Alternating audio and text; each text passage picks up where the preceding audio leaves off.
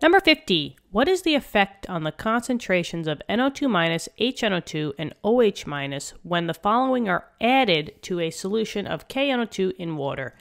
All right, so we're at letter B. We just have to figure out what's going to happen when we're adding, right, we added HNO2 to KNO2 in water.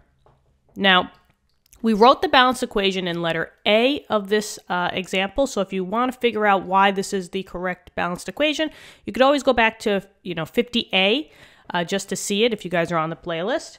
So all we're going to do is we're just going to go straight for this.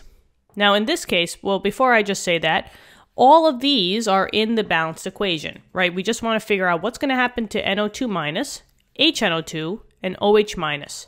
So what I'm going to do is I'm just going to write them over here to start off with. So we have NO2-, we want to figure out what's going on with that. We want to figure out what's going on with HNO2.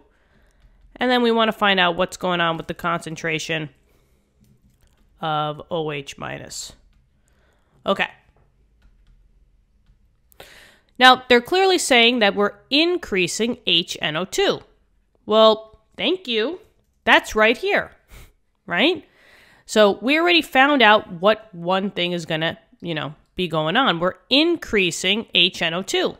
So for the HNO2 concentration, I know that this is going to go up because literally they said we're adding HNO2. So that has to go up. But now we use Le Chatelier's principle to figure out what's going on with the other ones. Well, if you increase an amount, you have way too much. Your shift is always going to be on the opposite side.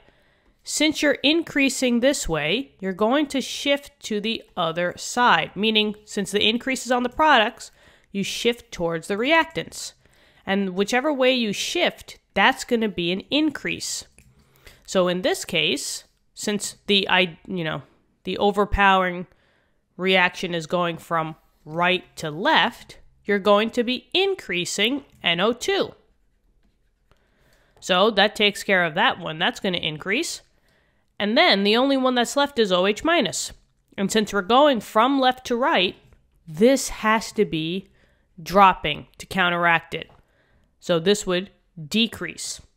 And that's it. That's what your changes on the concentrations would be for these guys. That's letter B. Hang tight. We're going to do letter C in a little bit. So if you guys are on the playlist, I'll see you in literally 5 seconds. And let's go. All right. Bye-bye.